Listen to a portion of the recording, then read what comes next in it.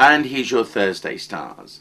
Venus in your 10th house squares Uranus in your 7th house. You know, I've been saying it all week long, and probably longer than that you've got to now start to realise if you're going to fulfil your ambitions and you're going to achieve your goals and you're going to succeed in areas where you want to succeed, then either you're with the wrong person, you're partnered with the wrong chapess, or you're in the wrong place and you need to move. This is all about times for upheaval, and it's going to have to happen.